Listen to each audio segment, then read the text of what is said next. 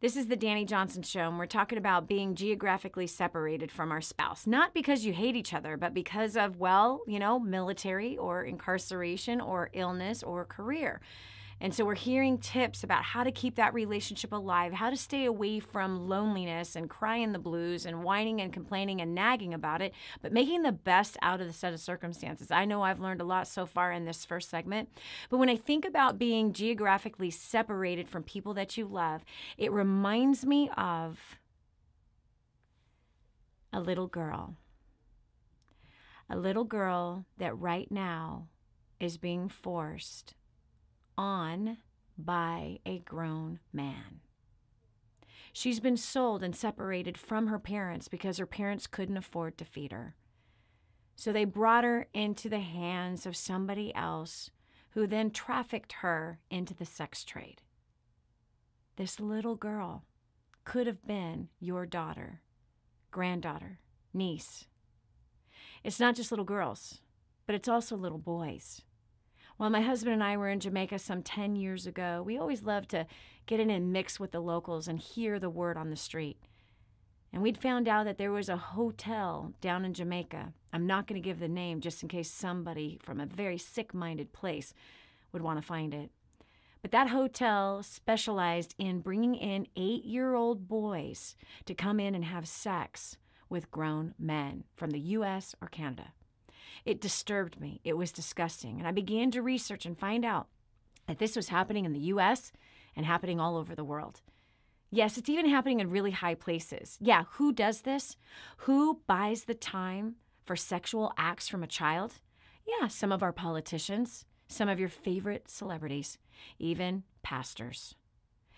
Yes, college students, everyday average people of all ages, shapes, and sizes, old people, young people.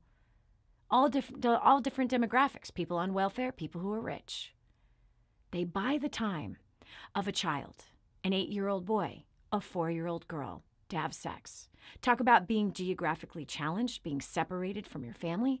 These poor kids are forced to have sex with adults. It's disgusting. So we're doing something about it.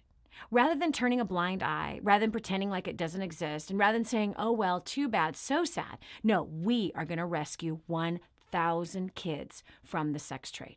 Yes, 1,000 kids are going to be rescued from the sex trade. How? You and I are going to join forces, and we're going to stop this separation from their family, and we're going to stop these horrible acts from happening. Do you know that there are only 600 beds in the United States for these kids being rescued out of the sex trade? But there are 13,000 animal shelters around the United States? That's disgusting and shows a terrible set of priorities that we have as a nation. Today, it's going to change. Go to kingsransom.org. Again, that's kingsransom.org and do what you can. Click on Rescue1000. You'll see it right in the header. Rescue1000. Why? Children are not for sale. They're not for you or anyone else to have sex with, but it is our responsibility to help free these children and give them a real life. We are providing food, shelter, counseling, safety. And for those who unfortunately have been trafficked for too many years or now are teenagers, we're going to train them how to function outside of that industry. We're going to give them job training, not only emotional counseling, spiritual counseling. We're not only going to help their mind get set right, but we're going to develop their skill set so they can stand on their own 2 feet and be able to provide for themselves when they reach that age of needing to get back into the marketplace.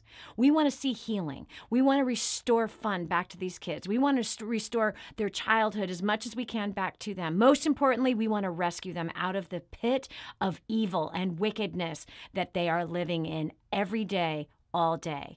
Go to kingsransom.org now. Do what you can. Listen, put purpose to money today by freeing one child from the sex trade. You can do this right this minute. kingsransom.org, Rescue1000. Give $1 or give 5,000. You can buy the kid right out of their slavery with just as little as $5,000. If you can't do that, find 5 friends, you and the 5 friends, to give $1,000 or $900 $100 each. Go and find a few other friends. Go find 10 friends that could give $400 a month. Go find some other friends that are willing to give $14 or $1. I don't care what the amount is. Together, you and I are going to join forces, and we're going to help these kids no longer be geographically challenged, no longer be alone, no longer be abused physically, sexually, and being forced to do things that no one should be forced to do. kingsransom.org. Give what you can. We are going to rescue 1,000 kids out of the sex trade, and we're going to do it with your help. Go there now.